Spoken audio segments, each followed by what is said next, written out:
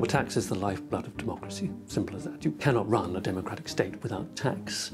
We pay tax, we get annoyed, we hold governments to account. That's why democracies work. Without that, things start to fall apart. Whatever their age, whatever their gender, whatever their profession, whatever their background, whatever their class, everybody cares about fair taxation. The 99%! The 99%! We are the 99%! In far too many countries around the world, we see that tax policies are being shaped by very powerful lobbies acting on behalf of the rich and the powerful companies. The key players in the tax haven world are the most powerful countries in the world, politically powerful and economically powerful, and that includes the United States, it includes Germany, it includes the United Kingdom.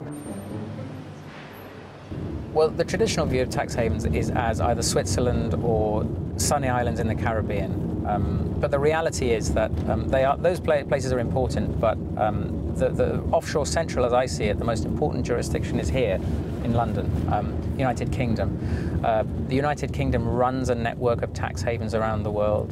The British Virgin Islands, the Cayman Islands, Jersey, all these huge tax havens are very substantially British.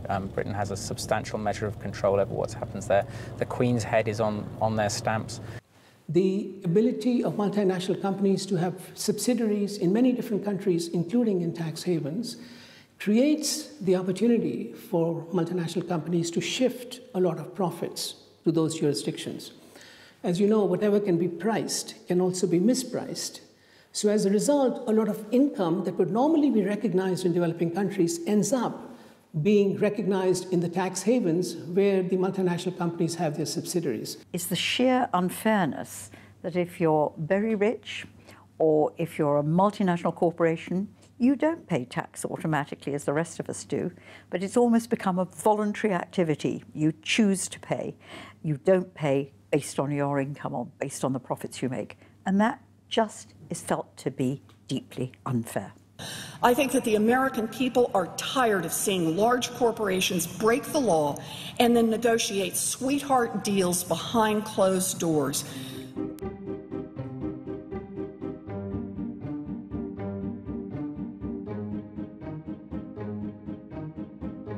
The G20, reacting to the financial crisis, has had to respond to this because public awareness of the issue has risen to such a point. There's a huge public anger in most countries, so they have to take action.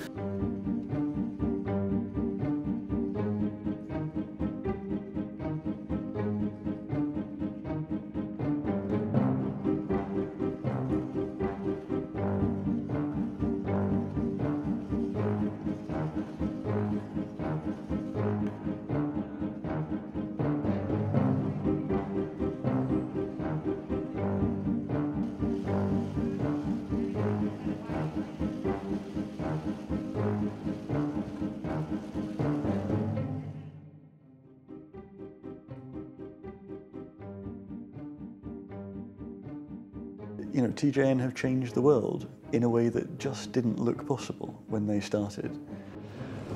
Chinese elites have used the very deep secrecy of the British Virgin Islands to hide their illicit financial movements offshore. The research agenda for the Tax Justice Network really now is about digging down below these global priorities to say what would be the specific priorities for an individual country in a particular context.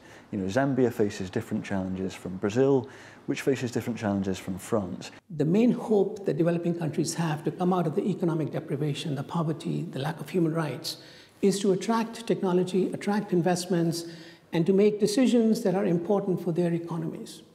But if in the process of doing so, developing countries have to give up their fiscal sovereignty, have to give tax concessions to multinational companies to locate there, have to agree to coercive provisions in tax treaties, then it is not fair to the developing countries. And that's why tax justice matters.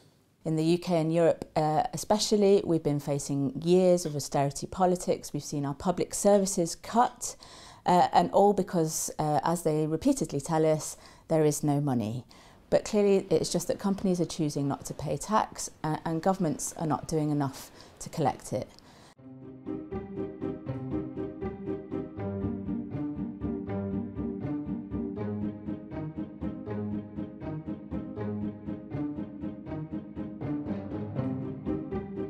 The next big threat comes from tax wars, that is, the political pressure to compete on tax and regulation. The risk here is a global race to the bottom, which will simply destroy democracy. Civil society's got to keep arguing the case for more transparency, so we really see where people make their money and where they pay their taxes. Because we don't like paying tax, when we pay it, we're more likely to hold governments to account. And that process over time is what makes states function.